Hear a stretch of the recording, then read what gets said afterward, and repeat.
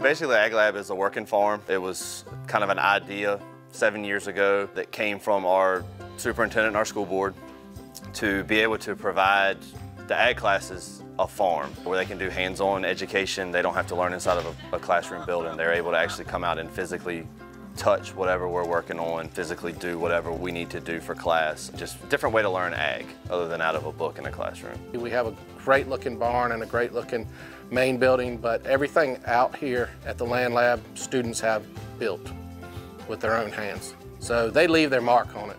And that's, I think, one of our biggest goals is to have those students take that ownership and create something that they can be proud of. I can do hands-on work. It really gave a bunch of kids just a great opportunity to come out here.